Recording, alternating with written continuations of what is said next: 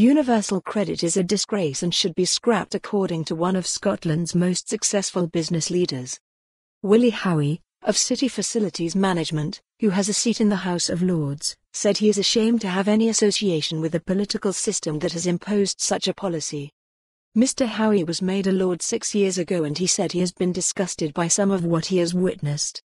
He said, "I am ashamed to be part of an institution that passed such a bill. I didn't vote for it. I hope Boris Johnson or a change of government will scrap it.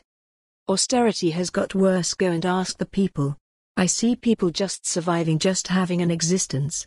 We need to give people hope and jobs for young people." Speaking at a Glasgow Chamber of Commerce, Glasgow Talks event, Mr. Haughey spoke of growing his business with his wife Susan, politics in the House of Lords and taxes on businesses. He was highly critical of the current political environment and said Brexit has paralysed government and Parliament, spending years arguing when other things need doing.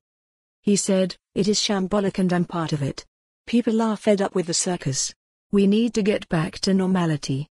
It's in a state of paralysis because of Brexit." Mr. Haughey said he tried to get a mass movement going among large businesses to give young people jobs.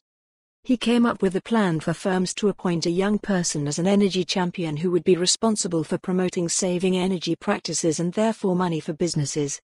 They are also apprentices learning other aspects of the business. His firm employs one in each of its 9 worldwide headquarters. However, he is disappointed other firms didn't follow his lead.